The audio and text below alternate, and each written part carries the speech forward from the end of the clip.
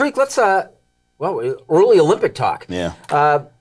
Sha'Carri Richardson gets banned from the Olympics at the trial. She wins the 100-meter dash. She gets banned from marijuana use.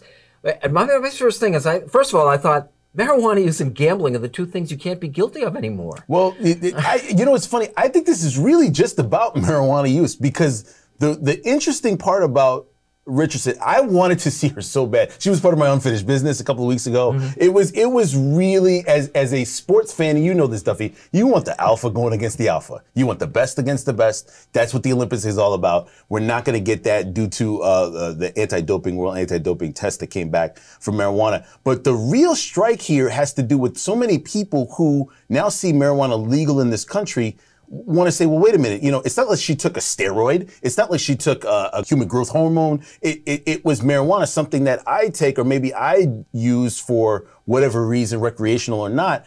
I think this is sort of one of those situations where it's not one of those performance enhancing ones, but it's still on the list. And you go with the NFL, you go with the NBA. They're starting to move that off of the ban list. The Olympics is not there yet, unfortunately. Plus, there are other athletes that took this test and they passed it. So I feel terrible because I wanted her on the screen so bad. I still do. Even to this moment, I kind of want to see her race in the Olympics because she's that big of a draw, but I just don't think it's going to happen. So I have to ask you, because the national commentators bring it up, there's an element of race to this move, and it comes out all the time. Do you see it that way? Yes, slightly, but I see it more as one of those situations where it's, okay, so if she's on the team, she runs, she's one of the fastest, we glorify her, and that's the way it goes.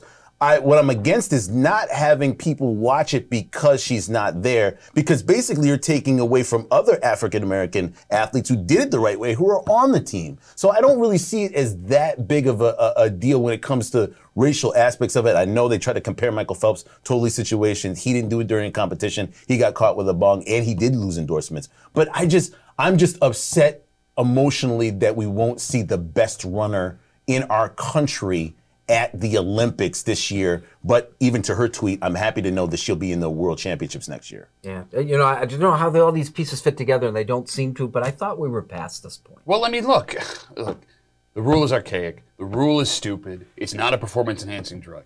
But I hate to sound like old guy here. The rule, I mean, but you knew the rule. Look. I want to see her race too. Like, not only is she phenomenal, but the personality is there, right? Like, that woman would have been a star. And thank God that, the Summer Olympics are coming up shorter because of everything with COVID. But bottom line is, like, everybody else that's competing, observe that rule. Yeah. You knew it was a rule. I understand that she's going through a lot of personal stuff with her mother passing away, what was it, a month ago? She came out and said herself, like, she made this mistake. She knew what she did. If you would have went back on it, well, then you would have had complaints. Look, I mean, I'm sure she's not the only person smoking pot, taking edibles, whatever, that's an Olympic athlete right now. If you let her go back, well, what about those folks that were observing the rules for the last 6, 12 months? It stinks. Change the rule, but I don't know how you can have a race if she out and out admits she did something that she wasn't allowed to be doing.